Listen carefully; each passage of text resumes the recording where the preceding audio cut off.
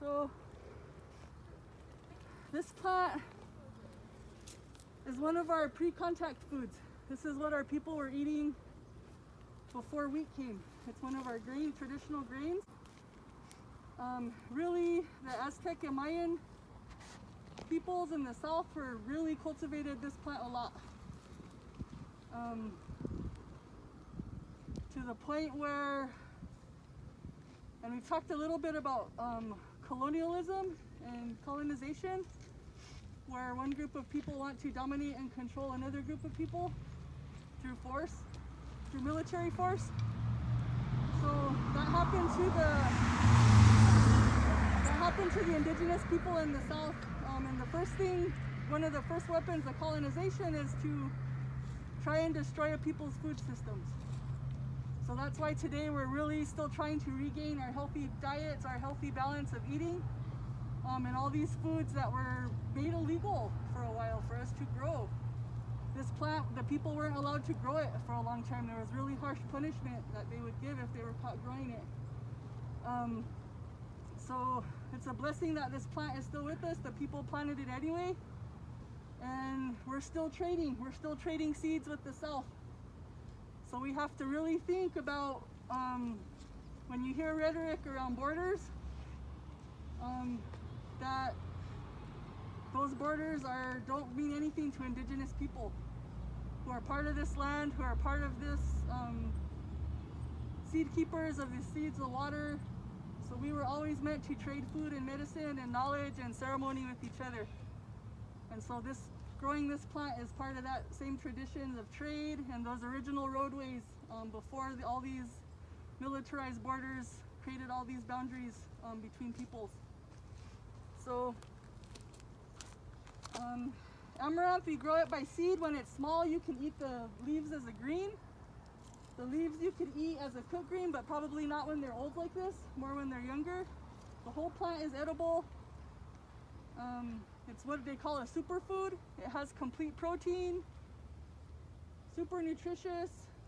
This is a plant that could alleviate world hunger. It could solve the hunger problems in the world. Malnutrition in children in the world, it could fix that. Just drinking a cup of this atole every day, which you'll get to taste some. So when it's big, the way you can tell that it's ready, any questions so far? No? Okay. So the way you can tell when it's ready is the flowers start to get a little bit white. The birds start to come and eat it. And when you bend it over, the seeds fall into your hand just like really easily. And when you look at the seeds, they have like a little white ring. It looks like an eye. And that's another way you can tell that the seeds are ready. So the whole plant is edible, but this is the gold right here, is this grain. So when the seed falls pretty effortlessly into your hand, and that's when you know it's pretty good. So we're gonna just break the stalk at the stem.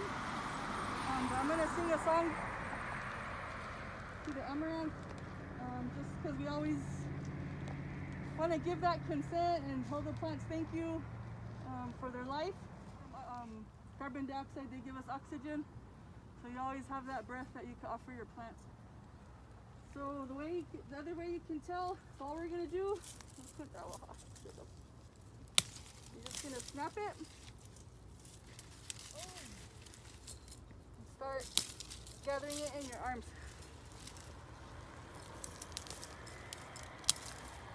Okay?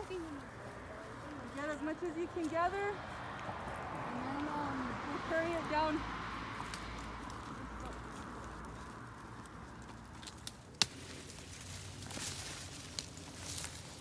And just because we want to save this seed, we're going to keep the colors separate when we get down there.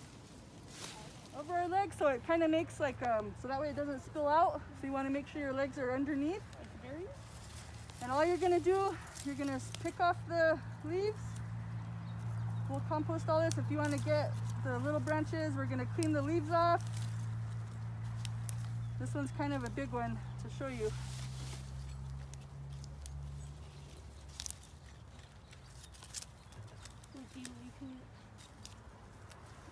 off the leaves. And you know, just like my hermano Julian has talked about in the past, this is a very special plant just because we have so much contact with it throughout its life. It has a lot of, just like corn, we're always touching it, we have a lot of hand to hand. So it's really loves us, it loves to be celebrated, it loves having that contact. So once you clean the leaves, all you're gonna do is get your hands, start rubbing it. And it's better to do this when it's fresh, because when it dries, you can do it when it's dry, but then it gets prickly. So I like to do it when it's still soft.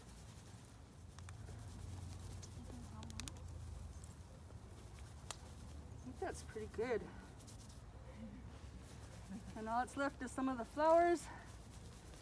And even this, if I wanted to, I could boil this and make a tea and get nutrients, you know. But we'll probably just compost it today. So then once the flowers, you can also put that to the side to compost. And you can see from just that one bud, we got all this seed.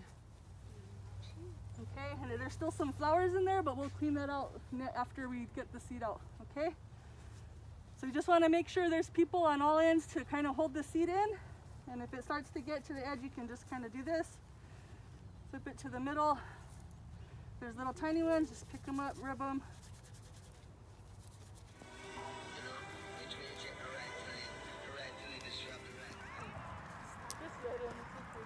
Shaking out the seed, look. It just kind of, you see stuff start to stop falling out after a while. You could use it eventually for like making fires too, like if you had like a stick, like two We're gonna sticks. be pros at this after all this is done.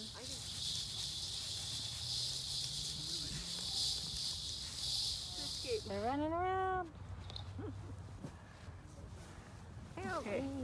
Now let's pour this back in the bowl. So because the seed is a little bit heavier, if you drop it into a bowl when there's a breeze going by, it should separate the flowers from the seed.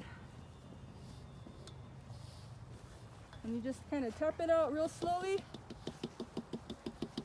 You can see some of those flowers blowing away already. And again, you don't want to go too fast. Just real slow, let that breeze catch it. It's a perfect breeze right now.